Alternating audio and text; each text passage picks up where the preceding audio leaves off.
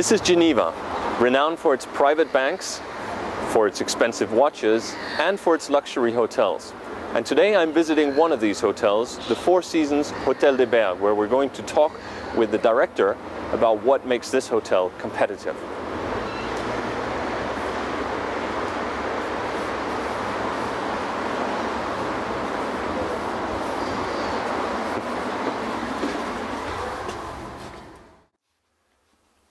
Mr. Silva, it's a pleasure to meet you. Thank you for taking the time to talk to us today. You are the general manager of the Four Seasons Hotel des Bergues here in Geneva. You've been with Four Seasons for 20 years or more, and obviously have a long experience of the luxury hotel industry. First of all, would you say that you're a successful business? The Four Seasons Hotel in Geneva? Yes. Definitely. Okay. We tend to measure ourselves on a RevPAR basis, which is revenue per available room. In 2008 and 2009, we performed RevPAR penetration against the next best four competitors of 175%. So our premium on their revenue per room is 75% more, whether we were in the way out or in the way down. And what kind of occupancy rate do you typically run here? The occupancy of Geneva is normally, the stabilized Geneva is at the five-star luxury is 60%. When the economy is doing quite well, we move to about 65%.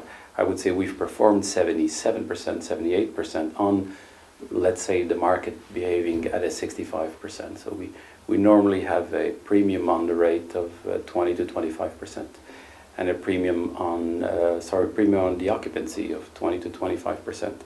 And a premium on rate of about 50%. And how do you do that when you're a relatively small hotel, aren't you? You're not the biggest five-star hotel in Geneva.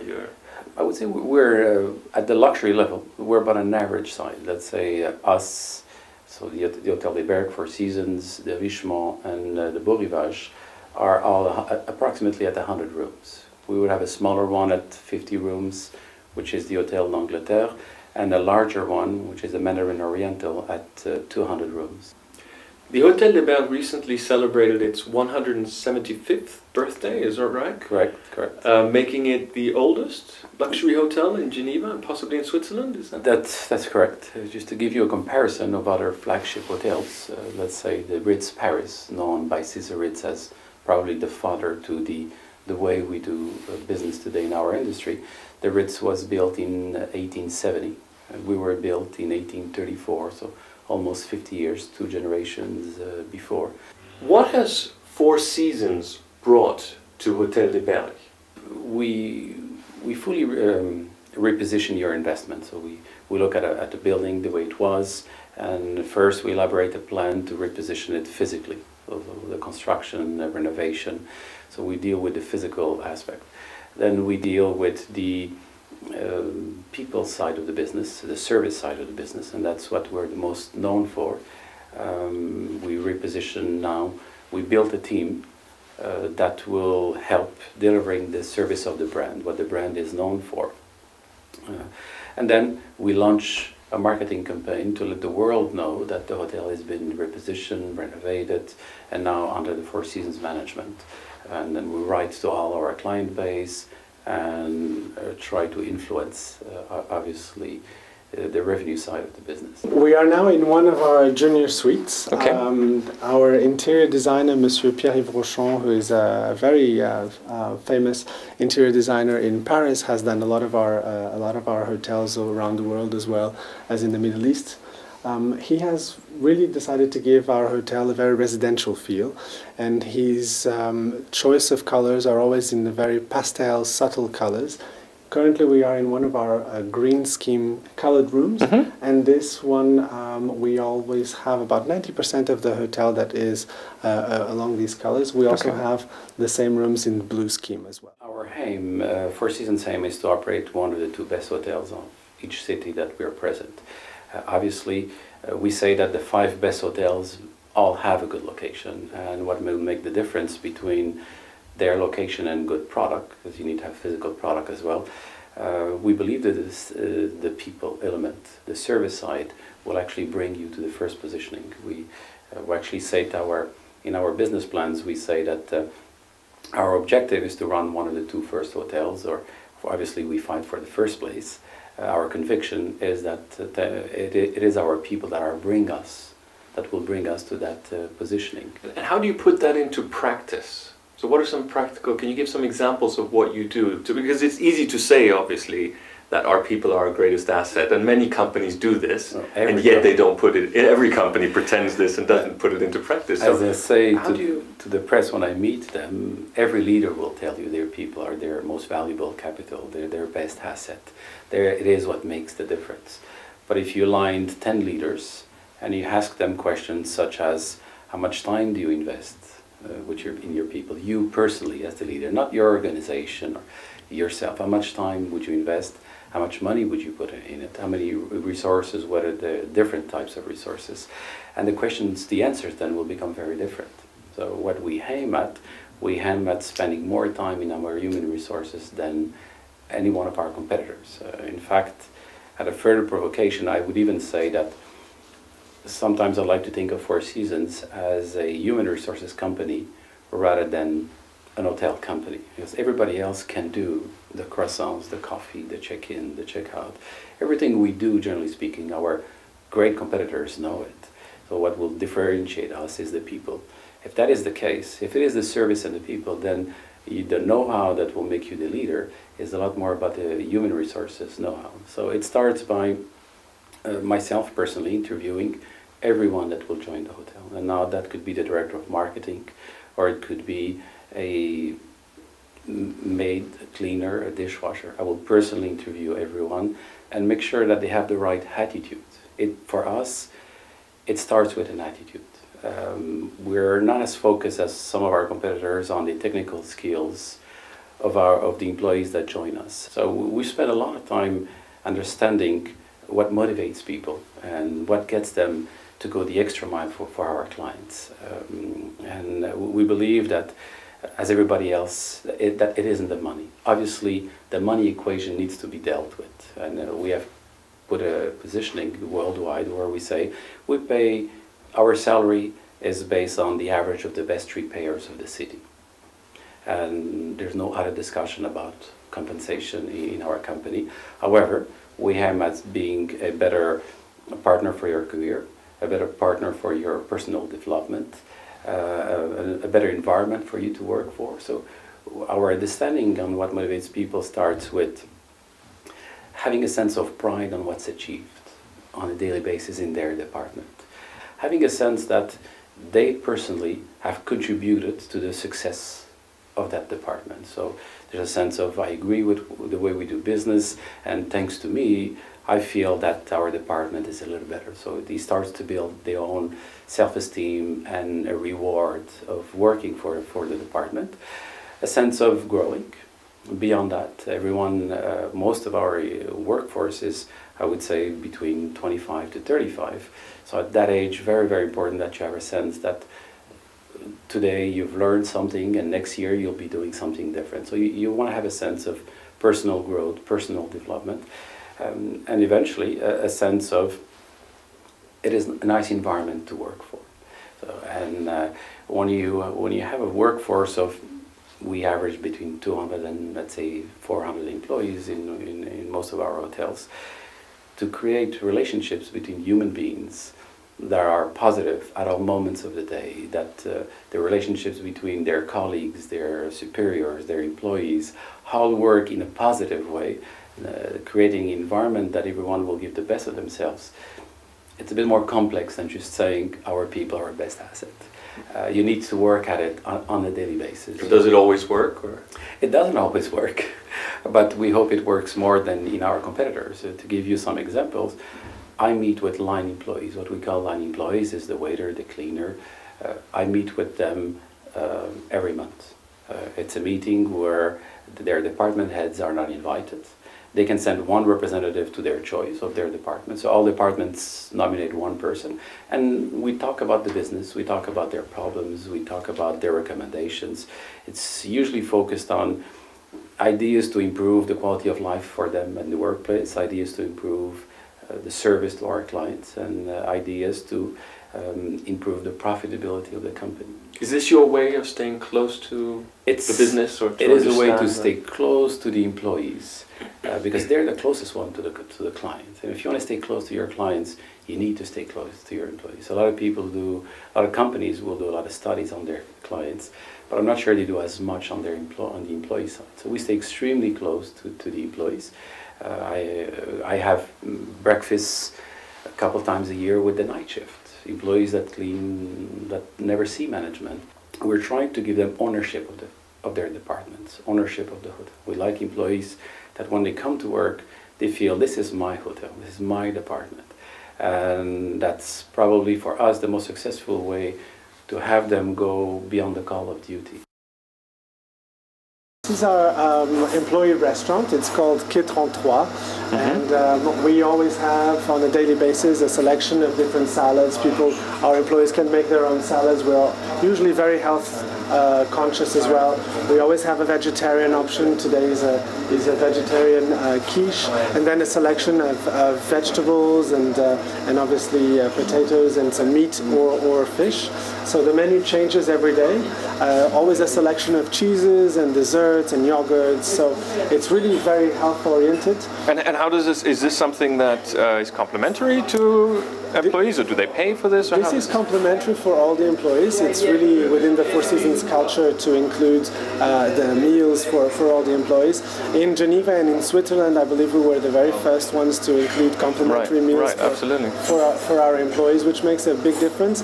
And this is something, again, about how you treat your employees and that your employees, making them understand that they are valued by the organization. Absolutely. Extremely important part of our culture is the way that the employees feel valued within the company, and this is a small gesture, but it makes a difference when we always have 2 or 3 times a week live cooking for the staff. So we always have a chef there cooking lively for the staff, and that makes a difference as well. So the quality of the food is always important.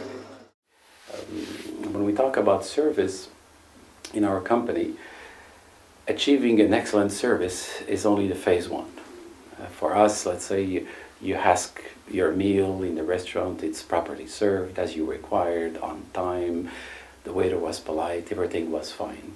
We say, thank you, this is great, but that's phase 1, and if we only do that, I'm not going to say it's a failure, but it's a missed opportunity to go beyond the call of duty.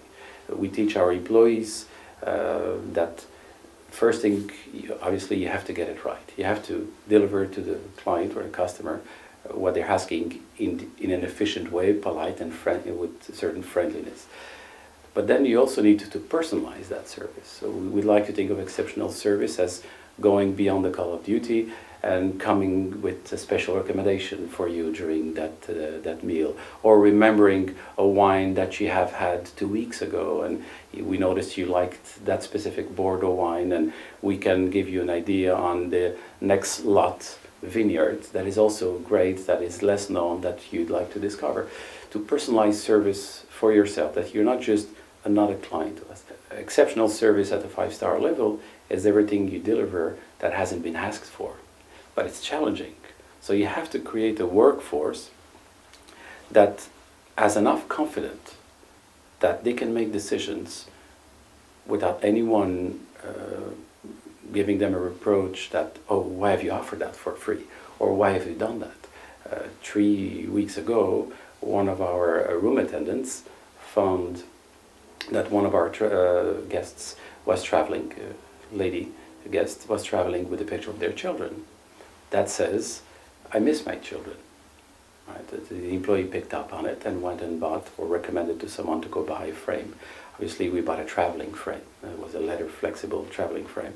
And as the guest came back to the room, she saw the picture of the children next to the bedside table framed. So that says, we care about you, and we went beyond the call of duty. We have noticed you. You're not just a client. So we have ongoing training sessions where we teach those kind of attitudes, and we share the initiatives. The lady that done that was nominated, obviously, Employee of the Month. Her idea was the next day circulating on a best practice within the hotel. How do you avoid that level of service becoming automatic? We have service standards like our best competitors. Beyond that, we tell them you have to customize the standards. And that means it will be your decision, the decision of our employees, to apply the standard or not to apply it, or to adjust it to that specific guest. Let's say we have a standard that we're supposed to introduce to you the services of the hotel. Well, if you're checking in at 6 in the morning, the last thing you want is an employee to introduce the services of the hotel to you. So we say to the employees, you have to personalize the standards. We want to be efficient, we want to achieve a certain performance, but yet you have to personalize it, and you have the authority to apply it or not. So that breaks the standardizing, or we don't give them, I'm going to say, fixed sentences. We say you have to convey welcome, you will choose the right way for each specific client. So I think we give them autonomy over it, and then we say, and you have to go above the requests.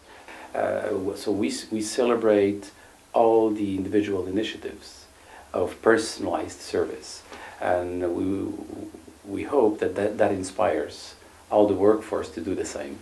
But it's an everyday task. I mean, can you say a little bit about the customer then? What type of customer is it you attract?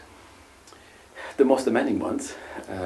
Sometimes I say that people come to us because we've been identified as the best hotel in town. Once you succeeded to position yourself at a premium, whether that's 30% above RevPAR or 80% above RevPAR, you become a clear leader, recognized by the clients. But if they are corporate leaders, they're probably also looking at their own costs and the cost of their business. So why do they choose to come to you and pay perhaps a premium for what is, after all, perhaps a better service, a little bit extra care? But on the other hand, they could save a lot of money for their company if they stay in a slightly cheaper five-star hotel. Why do they come to you? We try not to have a premium more on the rate, more than 10%. So if you want a basic room, you'd be paying on only about 10%. What we have is more suite customers, like if our airplane had half of business class. So the question is, why do we attract the business class more than our competitors? Obviously they've recognized the service, but once you're traveling business, you've established that for you on an overnight flight, it's important to travel business. Last week you mentioned when you arrived that thank God we didn't have the snowstorm. Geneva was paralyzed. One of our clients said, hey, I'm sorry, I can't get a taxi, everything is paralyzed, what can you do? One of our employees took his car and drove him to his meeting. He was laughing, and I'm sure he's telling the story to the world. We're a bit like an insurance policy on your traveling.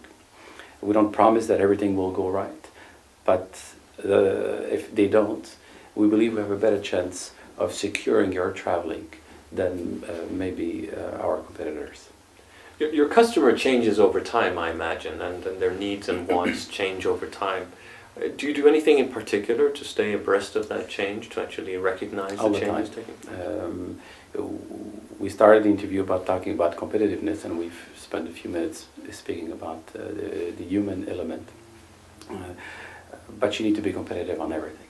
I mean, your product changes, habits change, ways of life are changing every year in a much, much faster way. We try to create a workforce that is very, very innovative and creative.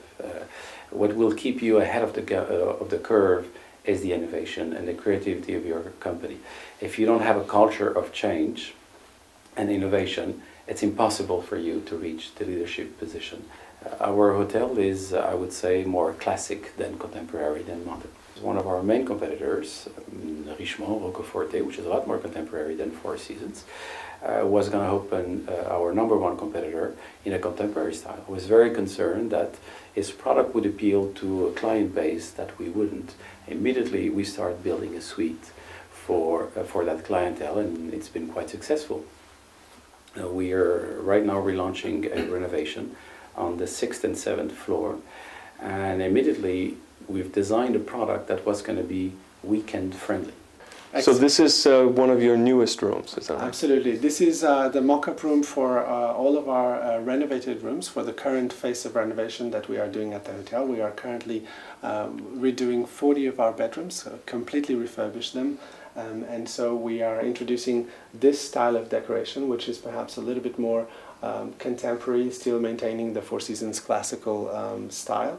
And is this a regular room, or is this a suite already? This is already a junior suite, okay. Because once again it has the couch area, which Okay.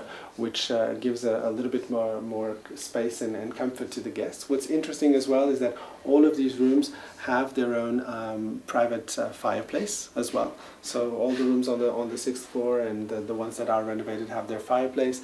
They have the central bathtub with the bathroom with the two entrances. You also have the private hammam in every single room. So it gives you that space of a sense of luxury here. The biggest strength in the leadership of Four Seasons is that we empower management, we empower the employees, and we seek for initiatives in everyone. So we don't tend to have ways of doing things. Yes, there's a standard of quality that is consistent, but I believe that the way we achieve it has been different. We've been in constant change since we were born 45 years ago. I joined 20 years ago, and everything we've done was different. And maybe it came from the leadership of our founder, Mr. Isidore Sharp, who was not an hotelier, who was an architect building hotels, trying to understand the business and trying to stay ahead of the game because he felt everybody else knew the business except him.